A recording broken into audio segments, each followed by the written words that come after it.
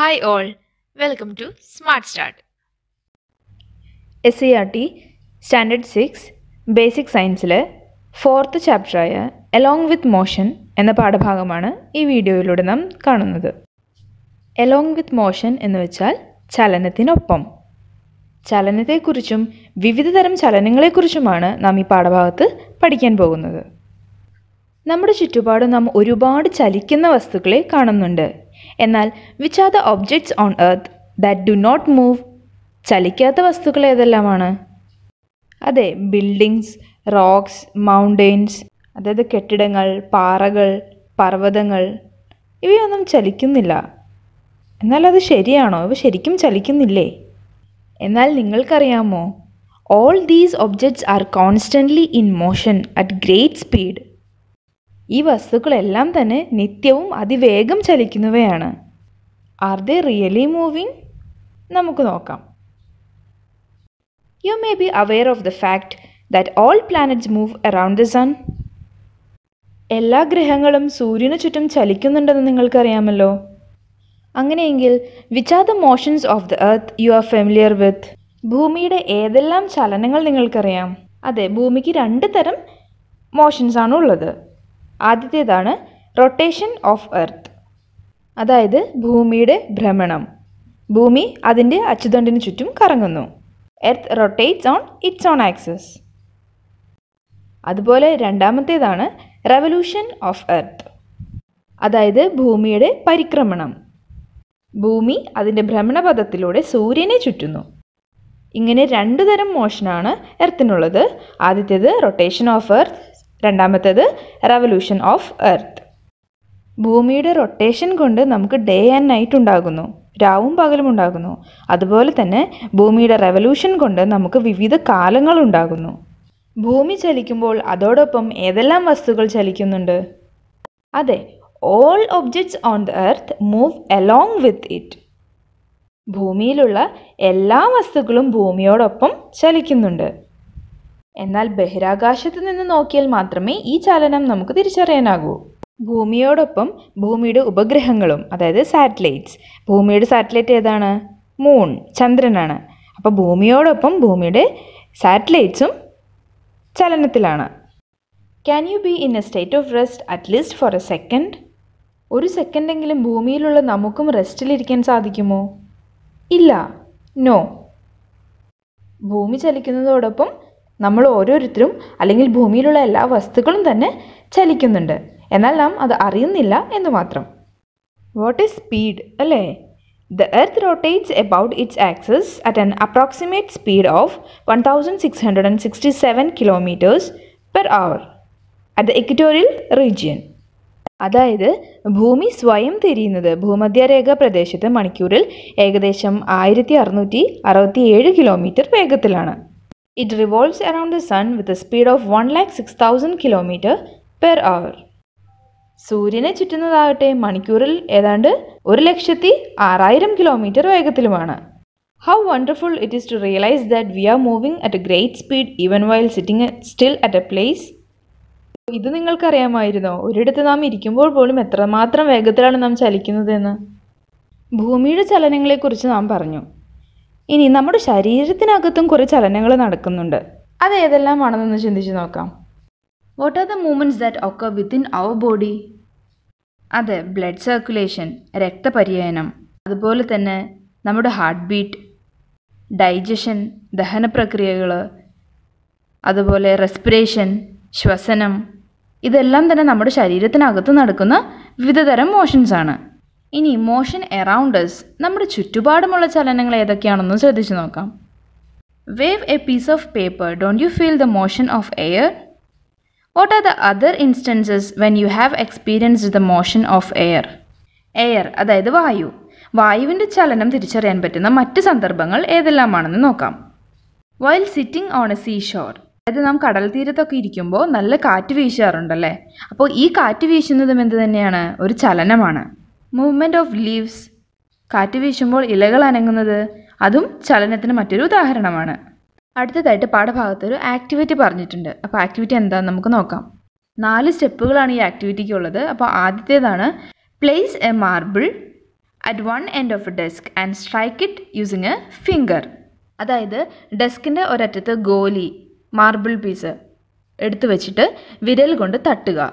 ഓരോ സ്റ്റെപ്പ് ചെയ്യുമ്പോഴും അവിടെ നടക്കുന്ന മോഷൻ എന്താണെന്ന് ശ്രദ്ധിക്കണം. രണ്ടാമത്തെ സ്റ്റെപ്പിൽ allow the marble to roll slowly on the desk. Gently place your hand blocking its path. അതായത് ഗോലി ഡെസ്കിലൂടെ പതുക്കെ ഉരുട്ടിവിടുക. അങ്ങനെ ഉരുണ്ടുപോയതിനു ശേഷം അതിൻ്റെ പാത തടസ്സപ്പെടുത്തുന്ന രീതിയിൽ നിങ്ങളുടെ കൈകൾ വയ്ക്കുക. മൂന്നാമത്തെ സ്റ്റെപ്പിൽ allow the marble to roll with a considerable speed on the desk. Hold a scale in a slightly inclined position in its path. ഗോലി ഡെസ്കിലൂടെ സാമാന്യം വേഗത്തിൽ ഉരുട്ടുക. അങ്ങനെ വേഗത്തിൽ പോകുന്ന ഗോലിയുടെ പാതയിൽ ഒരു സ്കെയിൽ അല്പം ചെരിച്ചു പിടിക്കുക. എന്തൊക്കെയാണ് അവിടെ ചലനങ്ങൾക്ക് വരുന്ന വ്യത്യാസങ്ങൾ? ഇനി നാലാമത്തെ സ്റ്റെപ്പിൽ roll the marble slowly on the desk. Roll another marble in the same direction at a greater speed so that it collides with the first one. വീണ്ടും ഗോലി ഡെസ്കിലൂടെ പതുക്കെ ഉരുട്ടി വിടുക. അതേ ദിശയിൽ മറ്റൊരു ഗോലി കൂടുതൽ വേഗത്തിൽ ഉരുട്ടി ആദ്യത്തേതുമായിട്ട് കൂട്ടിമുട്ടിക്കുക. അപ്പോൾ ഈ ആക്ടിവിറ്റിയിലൂടെ ഈ ഗോലിയുടെ വിവിധ തരത്തിലുള്ള ചലനങ്ങൾ നമ്മളിവിടെ കാണുന്നുണ്ട്. അത് ഏതെല്ലാമാണ്, എങ്ങനെയെല്ലാമാണ് സംഭവിച്ചതെന്ന് നമുക്ക് വിശദമായിട്ട് നോക്കാം. When did the marble which was at rest start moving? ആദ്യം നിശ്ചലമായിരുന്ന ഗോലി അത് എപ്പോഴാണ് ചലിക്കാൻ തുടങ്ങിയത്? When forcefully given a strike, അല്ലേ? അതായത് നമ്മൾ വിരൽ വെച്ച് തട്ടിയപ്പോഴാണ് റെസ്റ്റിലിരുന്ന ഗോലി മോഷൻ സ്റ്റാർട്ട് ചെയ്തത്, അതായത് ചലിക്കാൻ തുടങ്ങിയത്. പിന്നീട് when did it come to rest? അങ്ങനെ ചലിക്കുന്ന ആ ഗോലി എപ്പോഴാണ് പിന്നീട് വീണ്ടും നിശ്ചലമായത്? അതെ, when hand is placed on its path. അതായത് ആ ഗോലിയെ വീണ്ടും ബ്ലോക്ക് ചെയ്യുന്ന രീതിയിൽ നമ്മൾ കൈകൾ വെച്ചപ്പോഴാണ് വീണ്ടും അത് റെസ്റ്റിലേക്ക് വന്നത്. ഇനി മൂന്നാമതായിട്ട് when did it change its direction of motion? മൂന്നാമത്തെ സ്റ്റെപ്പിൽ ചലിക്കുന്ന ഗോലിയുടെ ദിശ മാറിയത് എപ്പോഴാണ്? when a scale is kept in its path, അല്ലേ? അതായത് സ്ലൈറ്റ്ലി ഇൻക്ലൈൻഡ് ആയ ഒരു പൊസിഷനിൽ ഒരു സ്കെയിൽ വെച്ച് നാം അതിൻ്റെ മോഷൻ തടസ്സപ്പെടുത്തിയപ്പോഴാണ് അതിൻ്റെ ഡിറക്ഷൻ ഓഫ് മോഷന് മാറ്റം സംഭവിച്ചത്, അതായത് ഗോലി അതിൻ്റെ ദിശ മാറ്റിയത്. ഇനി നാലാമത്തെ സ്റ്റെപ്പിൽ ഉരുട്ടിവിട്ട ഗോലിയുടെ ചലനവേഗം കൂടിയത് എപ്പോഴാണ്? when did the speed of the rolling marble increased? when collided with the other marble, അല്ലേ? അതായത് മറ്റൊരു ഗോലിയുമായി കൂട്ടിമുട്ടിയപ്പോഴാണ് ഉരുട്ടിവിട്ട ആ ഗോലിയുടെ ചലനത്തിൽ വേഗം സംഭവിച്ചത്, അതായത് സ്പീഡ് കൂടിയത്. What change in motion was brought about by applying force in each situation? അതായത് നാം ഈ കണ്ട 4 സ്റ്റെപ്പുകളിൽ ഓരോ സന്ദർഭത്തിലും ബലത്തിൻ്റെ പ്രയോഗം ചലനത്തിൽ വരുത്തിയ മാറ്റങ്ങൾ എന്തെല്ലാമാണ്? ആദ്യത്തെ സ്റ്റെപ്പിൽ എന്താണ് സംഭവിച്ചത്? The marble which was at rest was set in to motion. നിശ്ചലമായിരുന്ന ആ ഗോലി ചലിച്ചു. രണ്ടാമത്തെ സ്റ്റെപ്പിലോ the marble which was in motion was again set in to rest. ചലിച്ചുകൊണ്ടിരുന്ന ആ ഗോലിയെ നാം വീണ്ടും പൂർവ്വസ്ഥിതിയിലേക്ക് ആക്കി. മൂന്നാമത്തെ സ്റ്റെപ്പിലോ the marble change it's direction of motion. ഗോലി അതിൻ്റെ ദിശ മാറ്റി, അല്ലെങ്കിൽ ഗോലിക്ക് അതിൻ്റെ ദിശമാറ്റം സംഭവിച്ചു. നാലാമത്തെ സ്റ്റെപ്പിലോ speed of the movement of the marble increased. അതായത് ഉരുട്ടിവിട്ട ആ ഗോലിയുടെ ചലനവേഗം കൂടി, സ്പീഡ് കൂടി. അപ്പോൾ ഈ ഒരു ആക്ടിവിറ്റിയിലൂടെ, ഈ 4 സ്റ്റെപ്പുകളിലൂടെ നമുക്ക് എന്താണ് മനസ്സിലായത്? We can move objects at rest by applying force. അതായത് നിശ്ചലാവസ്ഥയിലുള്ള വസ്തുക്കൾ ബലം പ്രയോഗിച്ച് നമുക്ക് ചലിപ്പിക്കാൻ സാധിക്കും. അതുപോലെ തന്നെ we can also change the state of motion of A body to A state of rest by applying force. ഇനി ചലിക്കുന്ന വസ്തുക്കളെ നിശ്ചലമാക്കാനും ബലം പ്രയോഗിക്കുന്നതിലൂടെ സാധിക്കും. We apply force to change the direction of motion or to increase or decrease the speed of motion.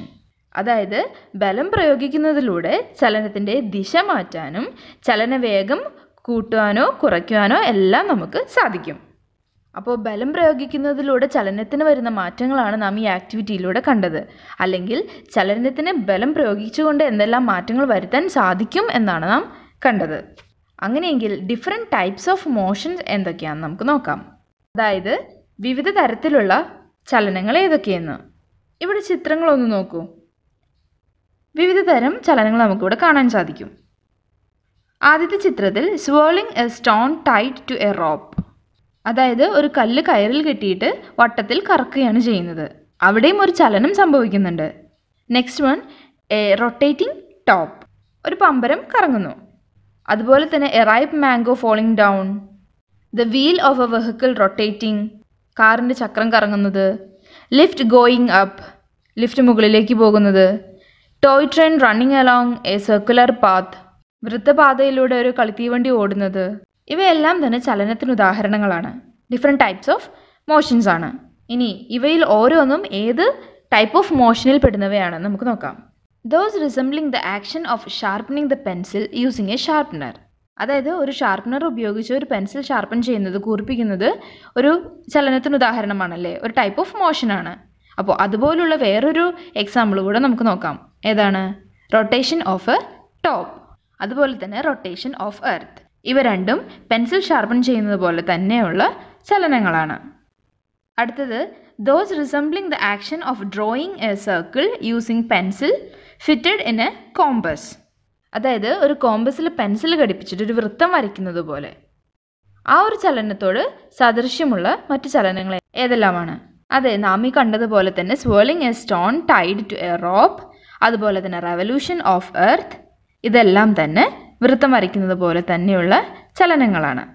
ഇനി those resembling the action of drawing A straight line using pencil and scale. അതായത് സ്കെയിലും പെൻസിലും ഉപയോഗിച്ചിട്ടൊരു നേർരേഖ വരയ്ക്കുന്നത് പോലെ ഉള്ള ചലനം. അതെ, A ripe mango falling down, പഴുത്തൊരു മാമ്പഴം വീഴുന്നത് ഒരു സ്ട്രെയിറ്റ് ലൈനായിട്ടാണ് അല്ലേ. അതുപോലെ തന്നെ പാത്ത് ഓഫ് ലൈറ്റ്, ലൈറ്റ് സഞ്ചരിക്കുന്നത് എപ്പോഴും ഒരു സ്ട്രെയിറ്റ് ലൈനിലാണ്, നേർരേഖയിലാണ്. അപ്പോൾ നമ്മളിവിടെ കണ്ട ഈ ഡിഫറെൻറ്റ് ടൈപ്സ് ഓഫ് മോഷൻസിനെ നമുക്ക് 3 കാറ്റഗറി ആയിട്ട് തിരിക്കാം. ആദ്യത്തേതാണ് ലീനിയർ മോഷൻ. ലീനിയർ മോഷൻ എന്ന് വെച്ചാൽ the motion of A body along A straight line, അതാണ് ലീനിയർ മോഷൻ. അതായത് ഒരു വസ്തുവിൻ്റെ നേർരേഖയിലൂടെയുള്ള ചലനമാണ് നേർരേഖാ ചലനം അഥവാ ലീനിയർ മോഷൻ എന്ന് പറയുന്നത്. അപ്പോൾ നമ്മൾ കണ്ട ഈ ഉദാഹരണങ്ങളിൽപ്പെട്ട drawing A straight line using pencil and scale, പെൻസിലും സ്കെയിലും ഉപയോഗിച്ച് ഒരു നേർരേഖ വരയ്ക്കുന്നത്, അതുപോലെ തന്നെ നേർരേഖയിലൂടെയുള്ള ലൈറ്റിൻ്റെ സഞ്ചാരം, ഇവയെല്ലാം തന്നെ ലീനിയർ മോഷൻസിന് ഉദാഹരണങ്ങളാണ്. ഇവയെല്ലാം നേർരേഖാ ചലനങ്ങളാണ്. അടുത്ത ഒരു type of മോഷനാണ് rotation. The movement of a body about its own axis is rotation. അതായത് സ്വന്തം അക്ഷത്തെ അടിസ്ഥാനമാക്കിയുള്ള ചലനമാണ് ഭ്രമണം അഥവാ റൊട്ടേഷൻ എന്ന് പറയുന്നത്.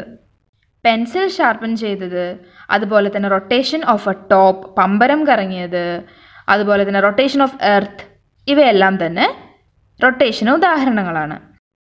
ഇനി third type of മോഷനാണ് circular motion. The motion along a circular path is called circular motion. അതായത് വൃത്താകാര പാതയിലൂടെയുള്ള ചലനമാണ് വർത്തുള്ള ചലനം അഥവാ സർക്കുലർ മോഷൻ എന്ന് പറയുന്നത്. അപ്പോൾ സർക്കുലർ മോഷന് ഉദാഹരണം ഏതാണ്? സ്വേർലിംഗ് A stone Tide to A rope, അതുപോലെ തന്നെ റെവല്യൂഷൻ ഓഫ് എർത്ത്, ഇതെല്ലാം തന്നെ സർക്കുലർ മോഷൻസ് ആണ്. സർക്കുലർ പാത്തിലാണ് ഇവയെല്ലാം തന്നെ നടക്കുന്നത്. അപ്പോൾ ചലനത്തെക്കുറിച്ചും വിവിധ തരത്തിലുള്ള ചലനങ്ങളെക്കുറിച്ചും നാം കണ്ടു. ഇവയെല്ലാം തന്നെ നിങ്ങൾക്ക് മനസ്സിലായെന്നും വിചാരിക്കുന്നു. ഈ പാഠഭാഗത്തിൻ്റെ ബാക്കി നാം അടുത്ത വീഡിയോയിലൂടെയാണ് തുടരുന്നത്. എല്ലാവർക്കും വീഡിയോ ഇഷ്ടപ്പെട്ടെങ്കിൽ please like, subscribe and share.